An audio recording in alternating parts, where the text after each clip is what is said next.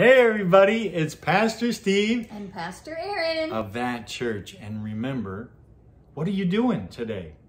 What are you studying on? What are you looking into? What do you believe in? Matthew. We're studying in Matthew today, and we want you to always be thinking about the end in mind. Why are we thinking about the end in mind? Jesus kept on bringing it up. Yeah, he did. The end from the beginning. He is the Alpha and Omega. You got all these things going on. Yep. We're just the reminders, right? Are we a mouthpiece for you to hear from? Yes. Yes. Hear God talking to you. Hear Jesus talking to you, right? Yep. Okay. So let's start off with a word of prayer and we'll get right into it. Today we're in chapter 10 of Matthew's Gospel, right? So Father, we want to hear from you. The people want to hear from you. We expect you. We welcome you in. We worship you. You are the true living God, and we thank you that you want us, that you need us to do what we're called to do in this time, because we're your hands, your feet, your mouthpiece. We thank you for showing up and showing out in our lives, confirming your word with signs following. And we thank you for it in Jesus' name. Amen. All right. Here it is. Friday. Isn't that good? All right. And we're in chapter 10. But let's do a quick review of chapter 9. Wow. Just straight from the beginning of chapter 9. Jesus is asleep in your boat. What are you going to do with Jesus asleep in your boat? You better have something going on with yourself. You should be taking charge of your boat. If you don't take charge of your boat, don't think Jesus is going to take charge of your boat. It's you that has to take charge, just like Adam had to take charge in the Garden of Eden. You have to take charge of your boat. If Jesus said, go to the other side, by God, we're going. We're not going halfway and drowning. Who knew we were going to have boat lessons today? Right. He did. So in this, Jesus is asleep. Is he asleep in your boat? Then he's confident that you can do it. Remember, Jesus sat down on the throne next to the Father, awaiting what to happen. His enemies to be made his footstool. To be made his footstool. Remember, heaven is God's throne and the earth is his footstool. There's a lot of different similarities here, but what's happening in your life should be what Jesus is doing with his disciples, teaching you every day how to walk, how to do it, how to have what he had. That's what he wanted you to have. Why else would he teach you? A teacher doesn't teach somebody so they can know half as much as him. No, he expects them to come up to that full understanding and be like. To be like. And that's what's going to happen here at the end. Jesus is going to come back and we're going to see that we're like him. Okay. I know I'm pushing all these buttons, but make sure that you're tuned in. Make sure that you're tuned in to what he's saying to you, because that's important. Down in verse 10 of chapter 9, it says, and Jesus reclined at table in the house. Behold, many tax collectors, and especially wicked sinners, came and sat and reclined with him and his disciples. Do you think this is a normal thing? You can tell by the things that happen next. No, that's not a normal thing. Was he saying, no, you're wicked, you're a wicked sinner, you can't come in here? No. Those that need a physician were coming to the physician. Right. Those that needed help, I've been doing it the wrong way, came to find out the ways of the kingdom. Do you see all this? He didn't push them away, and he's not pushing you away today either. And he never will. But you don't desegregate, no. Take yourself out from him. Don't distance yourself. There's where I was looking for, that word there. All right, then verse 13, go and learn what this means. I desire mercy. Why does he desire mercy? Because we all need it. Every person on the planet needs it. And that's his heart, is to show mercy. So therefore, that's our heart and our desire. You see that?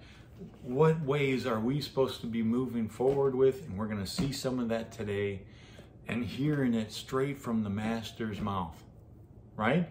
And be listening. We're talking about these things. Verse 21, for she kept saying to herself, if I only touch his garments, I shall be restored to health. Now, why was she saying this to herself? Okay, if you think about what we've been talking about and what the word's been talking about is laying an axe to the trees of the thought patterns that you've had from the past, that the enemy is sown into your life. Those, what do we call those? The things that stop you along your way, that the choke points, the choke points that you come to in life. Get rid of those. Jesus is saying here, by this woman taking and saying these things to herself, she was replacing the thought pattern with, if I get to him, if I can touch the hem of his garment, I'm getting healed. Right. She had to say that instead of all the thoughts that had been bombarding her for years. I'll never get better. I'm only getting worse. You have to get rid of those and say other things. After many physicians, right, as some of the other ones say, after many physicians, she's hopeless. Right. She came up with a hope, and she was deciding on her end result. And I always want to, and speaking it to herself. Yep. Maybe she was speaking it to her husband if she had one. What? You don't think? Wait, hold on. What? She could be married? Yeah. Hold on a minute here. What if she had kids? What if she's a young lady? Right. It's true. There's all of these ideas.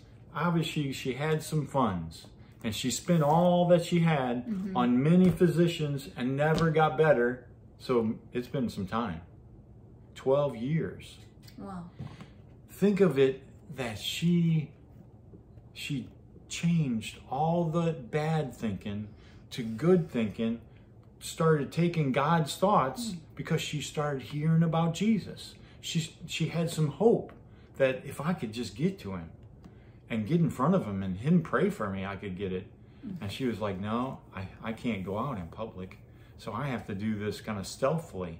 I got to sneak up behind him and touch that prayer cloth. That's where that anointing's at. I know it is. What was she thinking? And then as we saw all the way back here in Matthew 14:36, other people heard about this whole event that took place, and they came from all over because they saw Jesus was there, and they came and said, can we just touch the hem of your garment? Right. Can we just draw this out from your, that's which is upon you? I sure had never put those together. He had this, you know, they called it a tent in a way, but it's the prayer shawl. That prayer shawl on him. So it was representative of that anointing that was on his life. And that's what they grabbed a hold of. And it identified him as a rabbi or teacher, right? Teacher, yeah. So there's all kinds of good things in that chapter. If you didn't hear it yesterday, go back and listen to it. One last thing, verse 38. So pray to the Lord of the harvest to force out and thrust forth laborers into his harvest. Whose harvest is it? It's God's. And who's the helpers? Who's the workmen? You and me. We all y'all, like you like to say. All usins, right? Okay. And then Jesus summons. This is where it starts in chapter 10, and start reading. And Jesus summoned to him his 12 disciples and gave them power and authority over unclean spirits to drive them out and to cure all kinds of disease and all kinds of weakness and infirmity. Did you ever think of how this actually worked? All right, so the anointing came on Jesus when he was baptized. Okay. As an outward display of an inward change.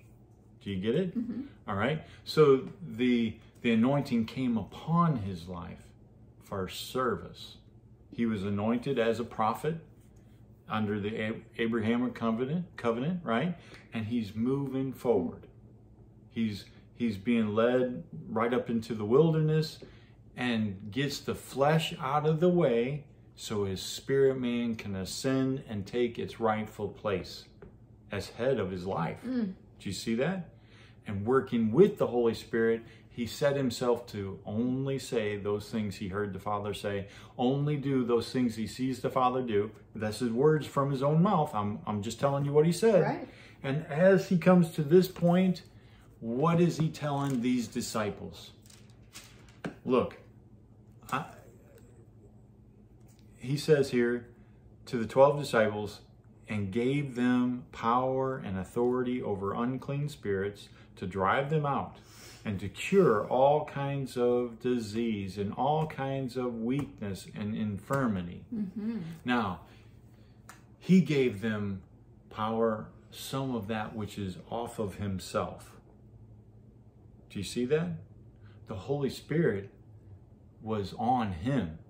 And here, he took and placed hands on them. Do you see something like this back in Moses' day? God said, I'm going to take some of that spirit that's on you and put it on these heads of the people. As Jethro, his father-in-law, said, you need help. Yes. You need people working along with you here, right, to do the work of the ministry along with you, to hear some of these lesser, judging accounts, and you hear the hard ones. All right? And by that spirit upon them, it took, say, dumb people and made them smart overnight. Smart enough to be judges over the people. Do you see that? And here, some of that spirit came on those disciples. This is why they're called Christians. Christians. Little Christ. Little Christ. Yeah. Little Christ running around saying the same thing.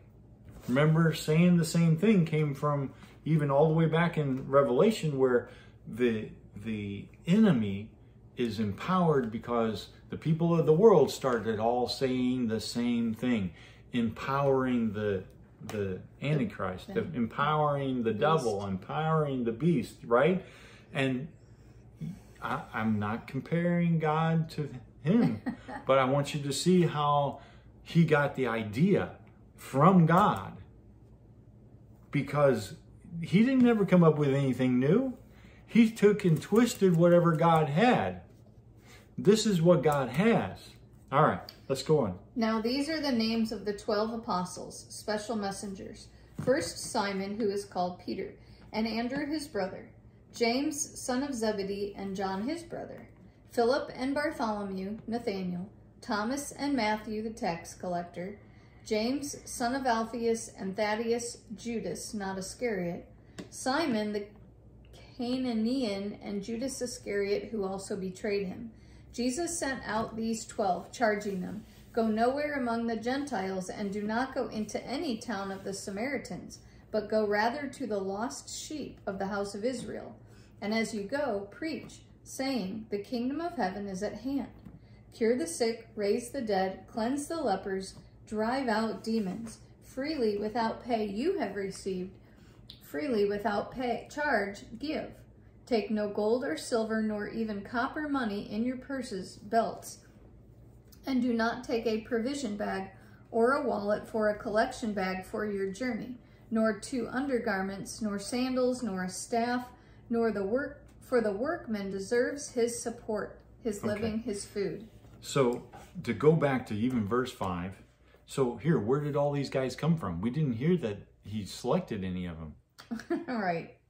All right. In this account. in this account. So, you know, you take it with a grain of salt. You got the other Gospels. You can go look up where they all got elected, all right? And so here, I want to come down and I say this about this next, but rather go to the lost sheep of the house of Israel. Now, the time of the Gentile, Jesus even said to the Syrophoenician woman, the time of the Gentile is not yet. So that's our time. This is our time. Do you see it? But he's telling his disciples, now you go to the Jewish people, you don't even go down the road toward the Gentile villages and things, right? You stay at the lost sheep of the house of Israel. Why are they lost sheep? Why are these lost? So consider some of these things he's saying, because there's things in each one of them, and we're not going to touch on every one of them. I don't know them all. But pay attention to what you're listening to. And here it comes down in verse 7, and it says, the kingdom of heaven is at hand. That's what we're supposed to be saying. That's what they were saying back then. The Jewish people were taught. They understood. If you say that, oh, I know what you're talking about. You're talking about the Messiah coming. Right. And they were looking. They were looking for the Messiah's return. Right. And so it keyed thoughts in for them. If we go and say this to some people that have no idea what do you mean the kingdom of heaven? What heaven? Is there a heaven? They're questioning many things. Right. It doesn't mean the same. But to people that are taught this already, they grasp it. They have thoughts already in line with that, and they run with those thoughts. Do you see how thoughts comes in play with everything? Everything. All right. And then it comes down, and boy, I like this. And this is part of our giving message today. And here it says, freely, without charge, give. That's the end of verse 8. Cure the sick, raise the dead, cleanse the lepers, drive out demons. Freely, without pay, you have received. Freely, without charge, give. This is what he's telling his disciples. Right. Now don't go at this thing trying to get something. Right. You're going to give something. This is our giving message for today. And believe me that God is all over it. He wants you to understand that you're to be a giver. Why? Because God is a giver. He gave the most precious possession he had to us, which was Jesus. And with him, will he withhold any other good thing? No, not at all. And so all of that comes into provision. And here he says in verse 9, take no gold, nor silver, nor even copper money in your purses, your belts. What? These disciples got money, got gold, got silver, got copper money? That is such a good point. Wait a second. Why does these poor disciples that are living out in the middle of nowhere with Jesus in the wilderness, living under the the dew of the night? Wait a second. No, this isn't what he's talking about. Really he's good. not who he's talking to. He's saying, now look, boys, I got to teach you some faith here. You got to work with me here. Don't take anything with you. Not even changes of clothes. All right, what are we going to do about underwear? We got to change underwear every day. Don't you know that, Jesus? Wait. The workmen will be provided for. Right. Is what he gets to. Yeah. And look and see that Jesus is like, come on, boys. Put that money belt away. Leave it here. Go on, put it over there. Now pile it all up and leave it here. Did they have guards standing around to watch all this stuff that they didn't take with them? Did you think of any of these things? Maybe they left it at Peter's house. It's kind of like Jesus has got a home. Yeah. He's got servants. Possibly. He's got people working with him, working for him. If he's doing a full-time ministry, he ain't got time to see to the odd. I know, I said it differently just to grab your thinking there. He wasn't out trimming trees. He wasn't out having to plunge the toilet. He had people seeing to things. And so did these men. Wow. Because they all had houses.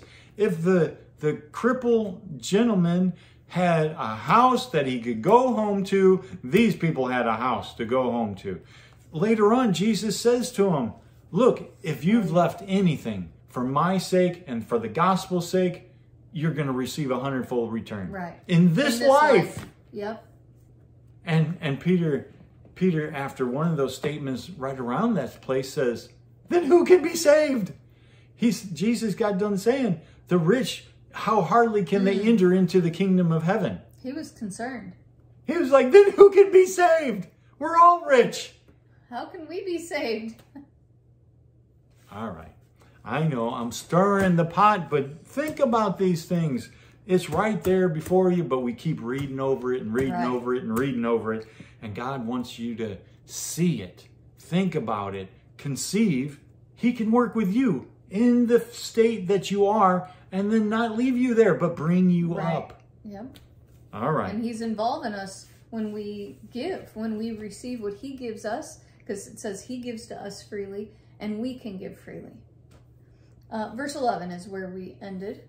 And into whatever town or village you go, inquire who in it is deserving and stay there at his house until you leave that vicinity. And this is something else. Who is deserving? Who's deserving of God to come down and bless him? That's what they're talking about. Are you deserving? You are, because of Jesus. God loves you as much as he loves Jesus. That's what Jesus said at the end of John. He did say that. Look up some of these things and change your thoughts.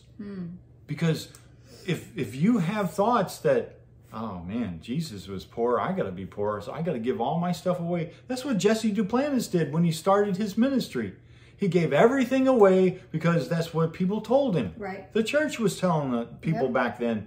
And those are lies sown into the church to make the church ineffective. Wow. Unable to do. Here, if you were supposed to have camels back then, that was the best mode of transportation to go across the deserts from town to town. Do they have camels? You don't ever hear them having camels. That was the... What about boats? They had ships. Many little ships were with him, it says at one point, as he's crossing over. Does that mean he kept on getting more and more ships so more and more people could go with him? Maybe. Did everybody just have ships back then? That's possible too. Maybe little boats. I don't know. But think about these things because it's freedom for you. Freedom from the lies the enemy has sown. All right, keep going. And whoever will not receive and accept and welcome you, nor listen to your message as you leave that house or town, shake the dust of it from your feet. Truly I tell you, it shall be more tolerable on the day of judgment for the land of Sodom and Gomorrah than for that town. So I want you to answer this thing for yourself and think about these words. He said, whoever is deserving, whatever house is deserving, let your peace. Peace to them was nothing missing, nothing broken.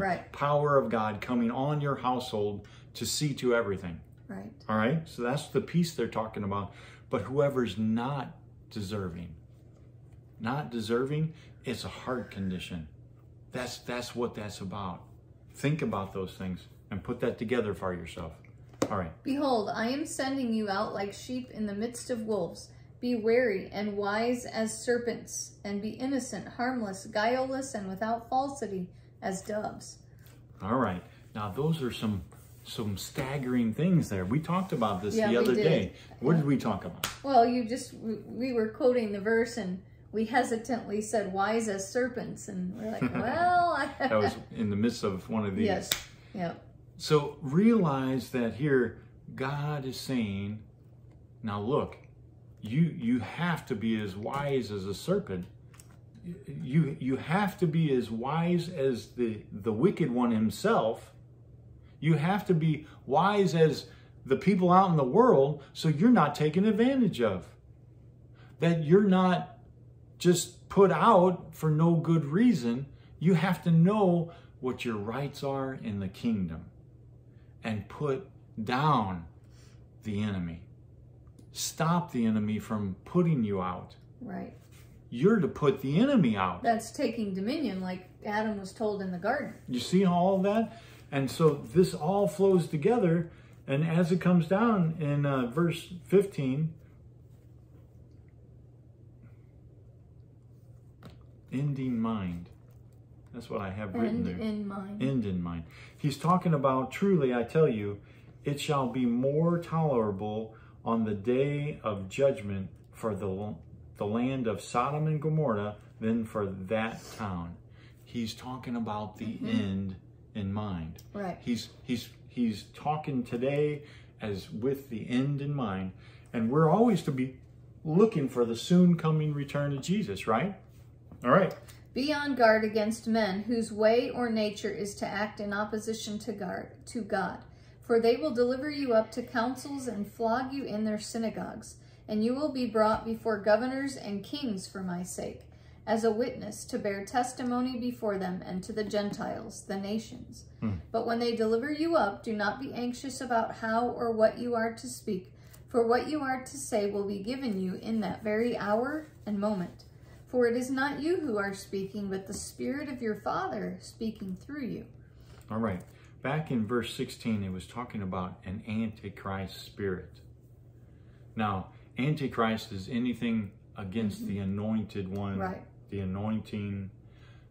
That's what you are. You're Christians, little Christians, little anointed ones, running around with the same anointing on you. Do you see that? And you were in verse 19 there? I was ready for 21. Okay. Well, oh, I was listening. All right. So then in 19, it says, well, let's go back up here to 18. And you will be brought down, brought before governors and kings for my sake as a witness.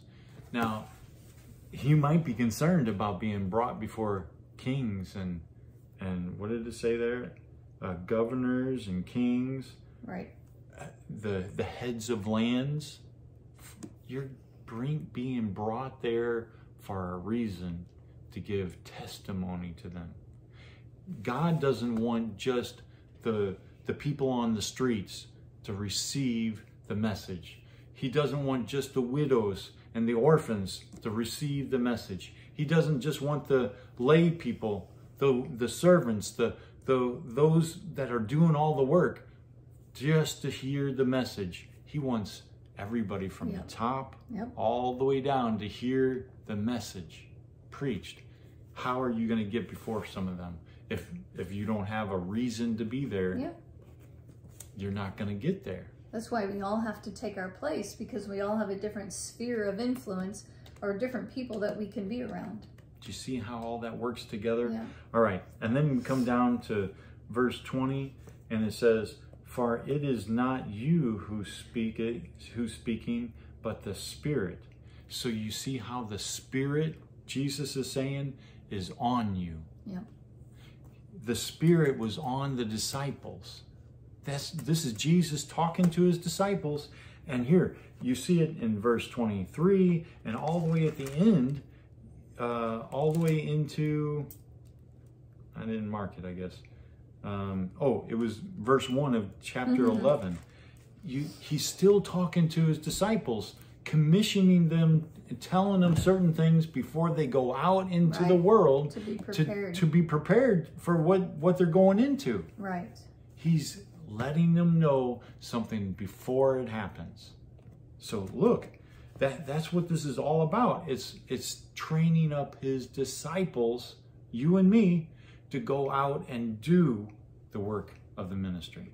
Do you see that? Okay, here we go. Verse 21, brother will deliver up brother to death, and the father his child, and children will take a stand against their parents, and will have them put to death. And you will be hated by all for my name's sake. But he who perseveres and endures to the end will be saved from spiritual disease and death in the world to come. All right, now you've seen how he brought it all the way as if he got into talking about the future. That's talking about our time. Right. It was talking about our time all the way to the end of time. There's a time slot that we're living in. Right. And right? like an age. And well, not just age, but yeah, the time age. All right. And then there's going to be other time slots. The rapture is going to happen. Then the 7 years, right? The last 3.5 are going to happen. The 1,000-year reign of Christ. And then the white throne judgment's going to come. All of those things line up, but he's talking about the end. The end. All the way from this beginnings, where he's sending out his first disciples to go into the world to do the work of the ministry. Do you see that? And are these all pastors, prophets, evangelists, teachers? It's the body of Christ going. That's what you're seeing. They haven't taken places as being over a church. They haven't taken places as being a prophet. They haven't taken these places as of yet, but this is the whole body of Christ. Do you see this? Yeah, representative of. Now, as we get into the rest of this, pay attention. This is talking about our time, our day, as per se. All right, here we go. Okay, 23. When they persecute you in one town, that is, pursue you in a manner that would injure you and cause you to suffer because of your belief, flee to another town. All right, I want to talk about that because people are concerned about that. I'm concerned about that. All right, if you're concerned, have faith about yourself. He didn't say you're gonna get. He said when they persecute you, not if. Not when. I'm sorry, not if, but when. Right. Okay? So when they pursue you as if to injure you. As if means they haven't injured you yet. Right.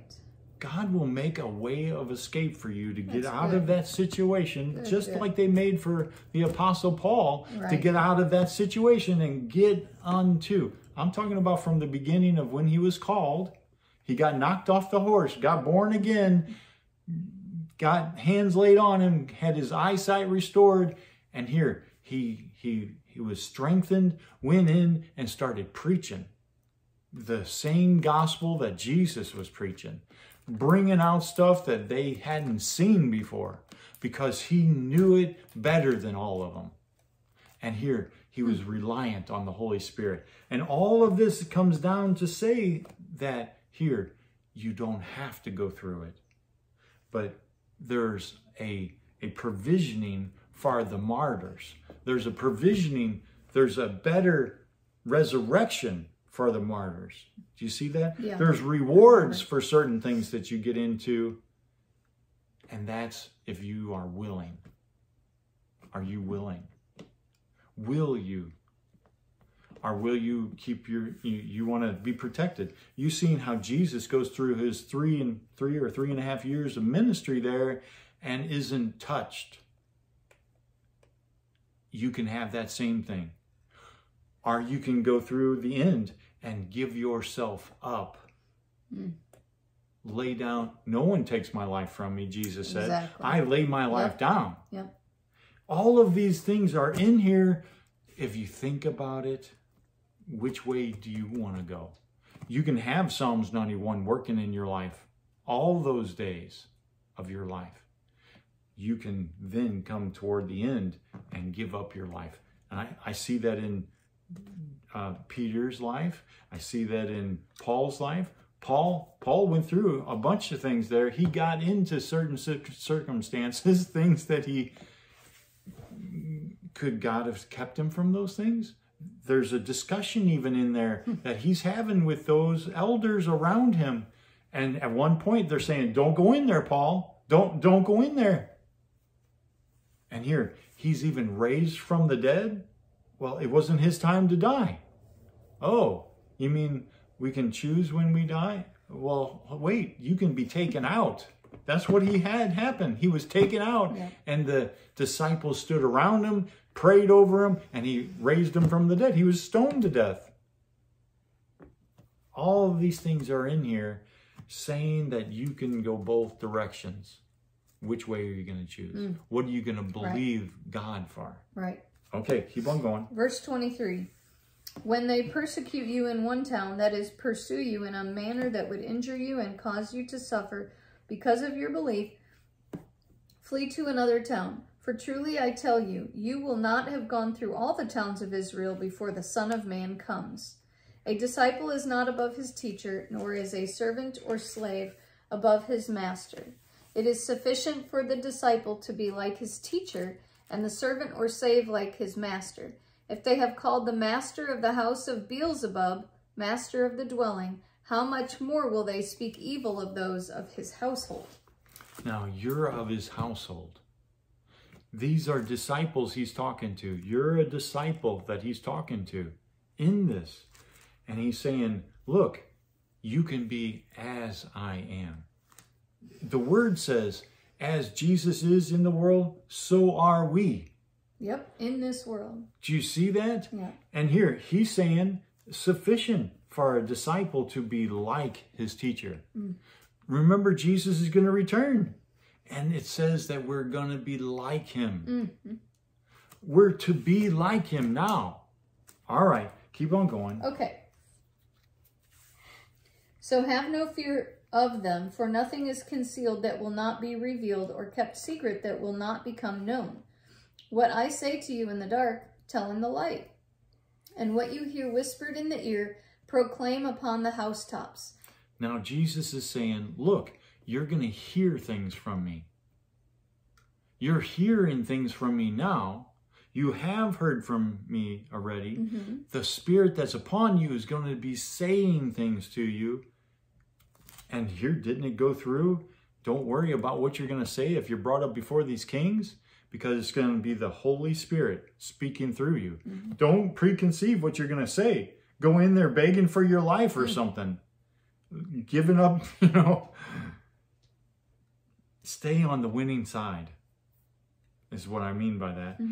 So he who holds to and endures to the end. That's what I want you to do. That's what God wants you to do. That's what Jesus is expecting and teaching you to do. Verse 22, you see that. And then it comes down and it says, tell all I tell you. Everything that Jesus has told you from his word, go and tell it. Right. Okay. Okay, verse 28. And do not be afraid of those who kill the body, but cannot kill the soul. But rather be afraid of him who can destroy both soul and body in hell, Gehenna. Now, who is that? It's God. As you see that, don't worry about who can hurt this body. God is your protector. Shadrach, Meshach, and Abednego, they didn't even want to bow to, they weren't going to have any other God before God. The first four is all about how you go toward your God. Right. The first four commandments, right? Of the 10 commandments, right? And that those four is what they were holding to, because they were going to do it right before their God. And they were trying to do it right to man. And that's why they're talking easily with this. Here, they didn't guard what they were saying to the king. They were telling them straight up. We're not saying this some sugar-coated way. We're telling you, if you throw us into the fiery pit, we're still not going to bow to you, because it's not right before our God. Right. Do you see all that? Yep. You got to hold to something. If you don't stand for something, you're going to fall for everything. That's what they say. All right. Verse 29. Are not 2 little sparrows sold for a penny? And yet not one of them will fall to the ground without your Father's leave, consent, and notice. But even the very hairs of your head are all numbered. Fear not then, you are of more value than many sparrows. Therefore everyone who acknowledges me before men and confesses me out of a state of oneness with me, I will also acknowledge him before my Father who is in heaven, and confess that I am abiding in him. Now, isn't that good? Oneness with the Father. That's what Jesus had. Jesus had oneness with the Father. That's what we are as disciples. Yeah. He's talking to the 12 disciples here. He's talking to you and me. Have oneness with your Father. Right. All right. When you're sent out, these are your directives. These are what are going to help you be in line. That's right. Verse 33, but whoever denies and disowns me before men, I also will deny and disown him before my Father who is in heaven. Do not think that I have come to bring peace upon the earth. Wait a second, Jesus. You're not bringing peace upon the earth? What? I thought you were all about peace and love and joy and happiness here. Wait a second. Wait. Did I sign up for the wrong group? No, you came to the right Bible study here. We're talking about Jesus talking to his disciples, and you're one. And as we hear this, we think, what? You didn't come to bring peace. Then what did you come to do? He's getting ready to tell you.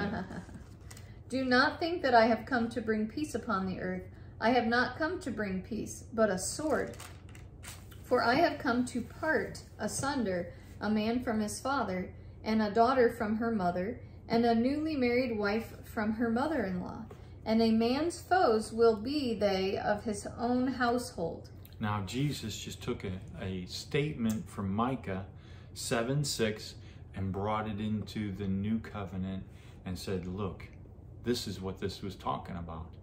This is the way a disciple is. This is the way my children are going to be. This is the way you're to walk. And here, look, are you going to have it all peaceful in your household? Hopefully. Hopefully everybody is listening to the Father. But if they're not, this is the outcome. Do you see it? Keep on going. And he who loves and takes more pleasure in father or mother than in me is not worthy of me. And he who loves and takes more pleasure in son or daughter more than in me is not worthy of me. Now, do you see what he's saying? He's saying, now look, you can have only one person in the number one slot of your life, over your life, and that's the Father, the Son, the Holy Spirit, which are one. Right. They're the only one that you can have as Lord over you. First place. First place. Yeah. All right? And now you go ahead. And he who does not take up his cross and follow me cleaves steadfastly to me, conforming wholly to my example in living, and if need be in dying also, is not worthy of me. Wait a second. He hasn't died on the cross yet. Do they know what he's talking about? Probably Do not. you know what he's talking about? You read some of the back chapters of this book, didn't you? You know how it ends. And here you're seeing that he's talking about pick up your cross. Wait, what cross? Jesus is saying, take unto you my ways of doing and being right. Matthew 6:33. Yep. We saw that just the other day. First, seek ye first the kingdom of God, his ways, his righteousness, his ways of doing and being right, right? All of these things come into play with what he's saying right now. Look, I'm saying there's a time coming that I'm going to be crucified. I have a cross to bear that is mine to bear. I'm going to lay my life down on this cross. Nobody takes my life from me. Exactly. That's what he's saying to you. Nobody has to take your life from you. You can lay your life down for others. Right. And that's what we're to do. Does that mean we're supposed to do it unto death? Yeah, we're all going to die.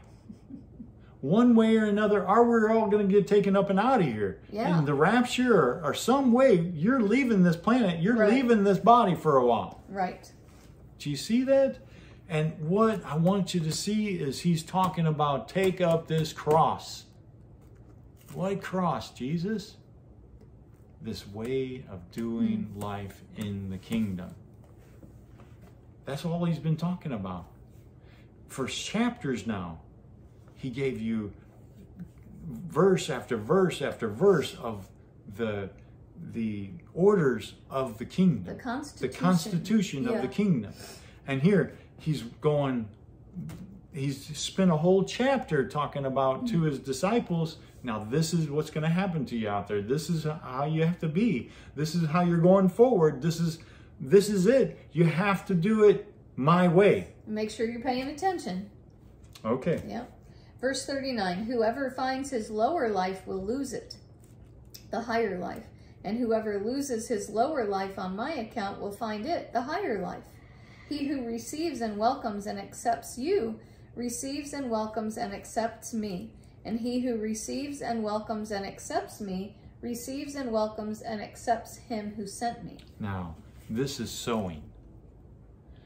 As we take our time, we study these things out, we stay before the Father, we pray over all this, we set ourselves to hear from him and then speak what he says. Right. That you can, how you take it is your reward that you get it.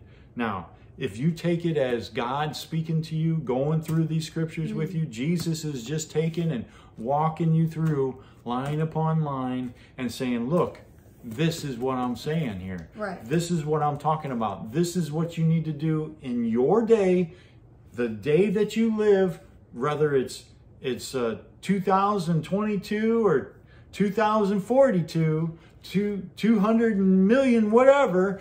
It doesn't matter what day it is. This is still functioning for you as a disciple if you take it to yourself. If you don't take it to yourself, taking his thoughts, his ways of thought, go back to Isaiah 55 and read that. He's talking about these very things there. And he's been talking about this since chapter 3. All these same things in the Matthew's gospel. And here we're almost at the end of chapter 10, and he's still talking to the disciples.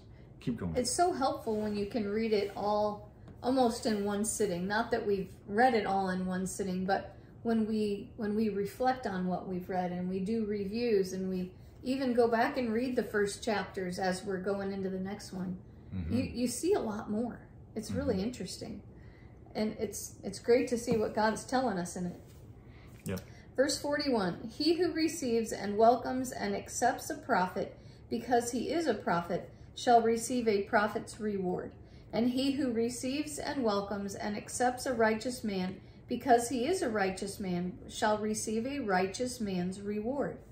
And whoever gives to one of these little ones in rank or influence even a cup of cold water because he is my disciple, surely I declare to you, he shall not lose his reward. We're talking about reward. Jesus is talking about reward. Right. Read verse 1 of chapter 11. Okay. When Jesus had finished his charge to his 12 disciples, he left there to teach and to preach in their Galilean cities. Do you see? He was talking that whole chapter to his disciples, you and me, about how to live this life right where you're at. Right. Wow. And doing what? Going forth and loving on people. Telling them what? The kingdom of God is at hand. Right. You got to teach them what that even means. There's things that they need to know, that God is not angry with them. He's made a way for their escaping hell. Right, That's which includes what John the Baptist came preaching, which was to repent, change your way of thinking, your way you're going, and go toward God. Do you see all this? How it flows, every bit of it together, all the way to this point where Jesus sends out the 12 to go before him into the cities he's getting ready to go into, and here they are to gather up. They're going to stir up the people there in the way of their minds, so that they are thinking rightly. Healings are going to take place. People are going to get delivered. You're going to see the power of God functioning through the disciples before Jesus gets there. All right. God is so good to us. All the time. Thank you, Lord God, for everything that you've shown us today. Thank you for coming in and showing us these things.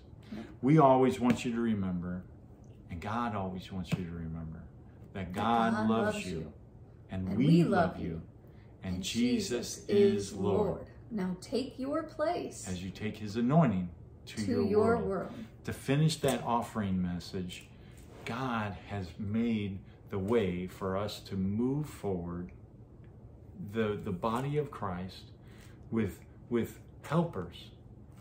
That's coaches, the encouragers, the pastors set in place so that they can help everybody understand, see it, right, and move out in the way that he wants them to. We can help one another. Right. In the body. We all help one another. Right. And here, he's going to get to a point and be saying different things, but I wanted you to see this offering message that he said in here about giving, and you go into the house, give your greeting. Why are you giving a greeting? Because their greetings were different back then. When you walked into a Jewish right. person's house, it was, may the peace of God come right. upon this house. Right. I don't know the whole prayer that shalom, they would say, right? Mm-hmm. They would say shalom, which means nothing missing, nothing broken. Right. That peace that passes all understanding. And then wouldn't the person of the house agree? Say, I receive it, or something like that. Right? Yeah. And so there's different things here, but when you're giving that, you're declaring something yeah. into people's lives. Right, that's good. You're yeah. giving them yeah. something. Yeah. When James and John, Peter and John came at the hour of prayer in Acts 2, it says that Acts 3 or 4, they go up at the hour of prayer, and here they come, and here's this lame man that's been laid there every week, every day, to collect alms. Here, silver and gold I don't have for you, but that which I have. He declares something to him. Rise up and walk. And they grasp a hold of him wow. and started raising him up, and he'd be like, whoa! And then when the Holy Ghost came upon him and quickened his body to be strong enough to leap for joy. After all those years of not. There's a lot more to just healing that happened there. But he wants those things to happen through your lives. Right. And you're the giver he wants to use. You're the giving that he's giving. He's given you to the world around about you. Do you see that? Yeah.